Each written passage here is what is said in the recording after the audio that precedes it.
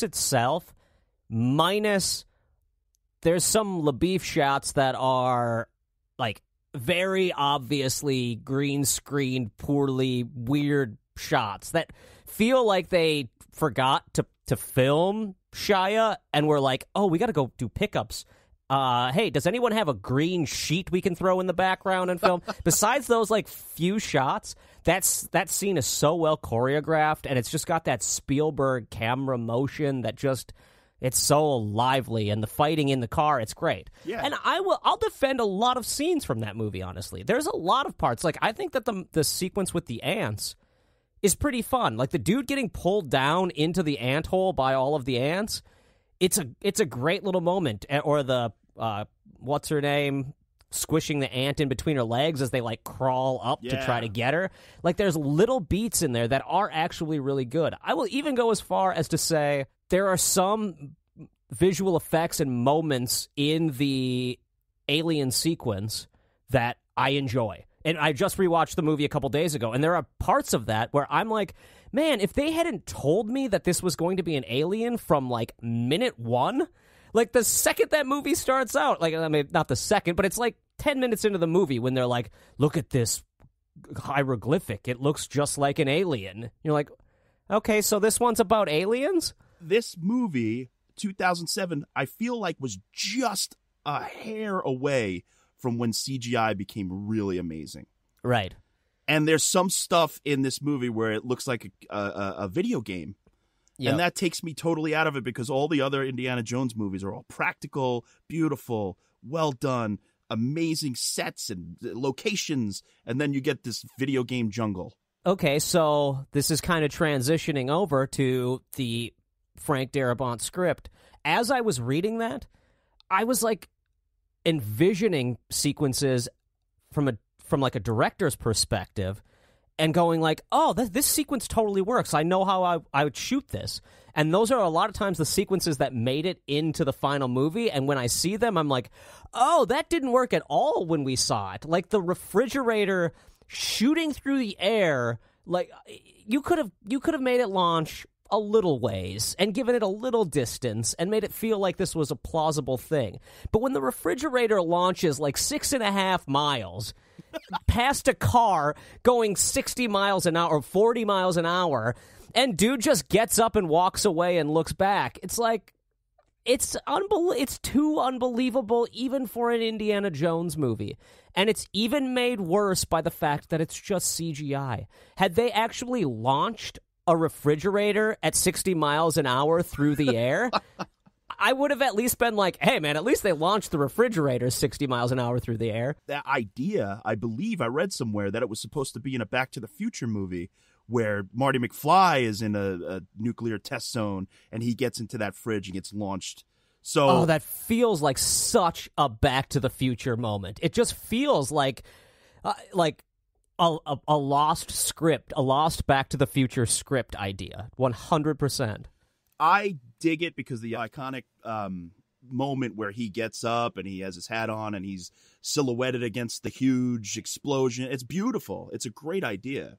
But they could have done that in a little simpler way. Like, show us something practical, put it together a little bit cleaner, and I think it would have sold better. I think that shot's great, and I love when he comes into that little nuke town that's going to be blown up. Cool. And it's such a fun moment. And reading it in the Darabont script, because that sequence is taken right from the Darabont script. Like, it's let's get into it. Let's get into it. So the Darabont script opens up, and instead of like Indy being captured by the Russians, he's actually just kind of hanging out in the desert and finding these little Native American artifacts and pottery. And he meets up with a friend of his, Yuri, I believe his name is. And they kind of just like have a burger at that Atomic Cafe, which I think is a really nice little touch. Yeah, it is. I think that intro really feels more Indiana Jonesy to me. Just opening up on Indy already captured, which is how Kingdom of the Crystal Skull starts, just doesn't feel Indiana Jones to me. Indiana Jones, like Raiders, it opens on a positive where he's going to find something, and there's like this excitement of what's going to happen. There's like a build. This one is just like, well, we're already in the shit, and we missed half of something that happened, and I guess he's already adventuring or something. I like that, sitting and having a burger and getting essentially betrayed in the beginning by someone that we already know. Like, we've come to know Yuri. He's all into America. He's all about it, and it's this really fun moment of them just sitting and having a burger. Yeah, he, like, praises burgers and ketchup, and, you know, he's going, I love America, that kind of thing. Then Yuri goes away, and Jones goes into the desert, and he's kind of like, this is a part that could have been really terrible, where he's playing the Indian flute, the Native American flute, Take the A Train. Oh, yeah. And they call that back later, too, I think, in the script, don't they? Yeah, there's a callback to that. But that could have been mishandled, but then what happens? He's just, like, on a hill and sees Yuri meet up with a bunch of guys. Yeah. Why is that suspicious to him? Well, because Yuri took his truck, and Yuri was going to go out and get laid. That was, like, the idea. Yuri's like, I'm going out to get laid. And then all of a sudden he sees his truck, and Yuri takes his truck and slaps some stuff on it and then turns it into, like, an army truck, basically. Oh, okay, so that's what it was. I see. So he's like, oh, Yuri's betraying me. Like, right there, he realizes something's up. All right, so then when they're in the warehouse, it sort of plays out like the other thing, but without, like, the stupid magnetized gunpowder to find an alien thing.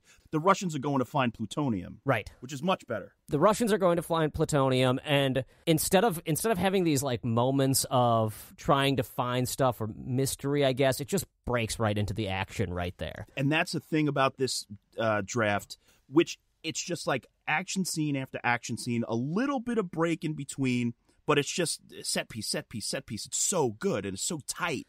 It moves really fast to different locations, and the thing to me that stuck out the most is that last chunk when they finally are like finding the mystery of the gods, like how to get to the location, and they're like lining up like this is the butterfly or whatever. There's like all these different things that are like written into the mountains or whatever. When they're doing that, all of the different things that they see, instead of just like kind of big ants that fight, they're these giant ants, and it's like the ant island, or like there's like a giant hummingbird at one point, or there's a massive snake that eats Indy at one point. He gets swallowed, which I don't know, that could be mishandled, but it could be awesome. Of course. So I think when I was reading it, I was like, oh my god, if Spielberg did that sequence in 1985 or whatever, it would have been awesome. Like that's Spielberg's. That's what he would have thrived at. He wouldn't have made it CGI. It would have been this amazing snake that would have actually eaten him, and he actually would have practically cut himself out. Yeah. So then, as I was reading it, knowing what Kingdom of the Crystal Skull came out like, I was like, oh, this would have been awful. It would have been awful, because it would have been just terrible CGI snake. It would have looked cheesy as hell, and it just wouldn't have worked. I think if they did it practical and they made a big snake, like... the same kind of way that they made, the Jurassic Park dinosaurs. Like, if it just looked like that, it would have been a fantastic sequence, like an unforgettable sequence. And the other thing about this opening part, no gophers. No goddamn gophers. In Indiana Jones and the Kingdom of the Crystal Skull, we open up with a gopher. And now I understand the gopher peeks out of the mole, or whatever. Is it a mole or a gopher? I don't know, but he peeks out of It's a gopher, I think. Yeah. Or a prairie dog? Maybe a prairie dog? Maybe a prairie dog. But I get the idea that it's a metaphor. People are going to make a mountain out of a molehill in this movie. You think it's a mountain, but it's a little hill for an animal, and it peeks out. It's cute. But then you cut to, like, the gophers while Indy's fighting the guy on that like atomic sled, and they make those little stupid Star Wars noises like wee, almost like they're talking. Lucas, that was all you stupid son of a bitch. That's such a Lucas moment. Such a stupid Lucas moment. Just like, I don't think we've had a laugh for a while. Can we get a laugh in? Bring in the gophers. I mean, Lucas, he's probably like tried to get in other stuff in there. I don't know. Well, look, in this screenplay for Darabont, there is the moment where somebody swings with the monkeys through the jungle, and instead of LaBeef, it's the psychic guy, Owsley or whatever, which to me makes more sense because he's almost like a wild animal himself in this version of the script. I love that character. It's Reading so this cool. version of the script and the like moment when they find him, because in Kingdom of the Crystal Skull, he's just like crazy sitting by a fire talking or something. Yeah. In this version, he's like a caged monster. Yeah, and like can move things with his mind, and just like really well done. Again, a more fleshed out character. The guy who wrote or finished Kingdom of the Crystal Skull was David Cope. I think that's how you say his name. He wrote the original Jurassic Park, Stir of Echoes. He's done a bunch of big things in Hollywood. I just don't know if he was under really terrible pressure from these two huge movie gods and like just kind of made the most mediocre thing to please them both. That's what the movie feels like. It feels like it's pleasing both of them and giving Harrison Ford as little work to do as possible. Great point. In this script, Indy's active. Oh my God, he jumps from a plane to another plane at one point. And it could be cool, but in Kingdom of the Crystal Skull, he's kind of just like looking around. At the climax of Kingdom of the Crystal Skull, he's just like watching. He doesn't do anything. He just watches. He does zero. At the end of this script, at the end of Darabont's script, he literally sees the entire universe. That's what's missing from this movie. To me, the biggest differences and the biggest problem with Kingdom of the Crystal Skull is we're given what the movie is going to be about, and at the end, it's exactly what we expect. With Raiders of the Lost Ark, we expect, the Ark is going to do something. They're going to find this Ark, and it's going to be important. What you see is so much bigger. Like, I've seen the movie 100 times, and watching it with my kid, I was like, this is bigger than I remember it. God, he's got faces fucking melting in this movie. Like, this is insanity. Like, it's just crazy that they made that. This movie doesn't have that. This script, however, has Indy. I think Indy shoots an alien, doesn't he? Well, he does. So, like, he's tempted with the knowledge of the universe, and as a character thing, that's what Indy really kind of truly wants, is the infinite knowledge. But instead, he sees Marion and he realizes that he's got to do the selfless thing, but he also loves her. So I think the aliens are granting wishes to like the 5 people who are on the adventure. 4 of them are bad guys. One of them's Indiana Jones. And he chooses Marion, and the alien, knowing that it was a selfless act, releases him and doesn't kill him. Meanwhile, the other villains, he like melts their brains. One of them, I think, he's like a Nazi sympathizer and wants to bring the Nazis back to their full glory, which is a really cool thing to tie in the Nazis with Indiana Jones. But he gets his heart ripped out by like an Adolf Hitler hologram or something. Something insane. Yeah, there's just a whole bunch of like, the movie ends with kind of the ultimate Raiders of the Lost Ark, where that's what they were looking for in Raiders, was this ability to, have ultimate power. This is what they're getting at the end of this. It's like the ultimate Raiders, and Indy has to make a choice and makes a selfless choice, which is not like Indiana Jones, really. Like, he's the guy who was like, in the first movie, it cracked me up in Raiders when he realizes that if he lets Marion out, that they'll come hunting for them. They'll know they're there. So he just like puts the gag back in her mouth and leaves. It's awesome. It's so awesome. Yeah. So I love, and like, to me, that's what this movie was missing more than anything, because they were shoehorning in too many characters that didn't really serve a purpose. Now, I was thinking about it last night, and the crux of all of these movies, of all of the Indiana Jones movies, is often who is going to betray him. Betrayal is such a huge part of these movies.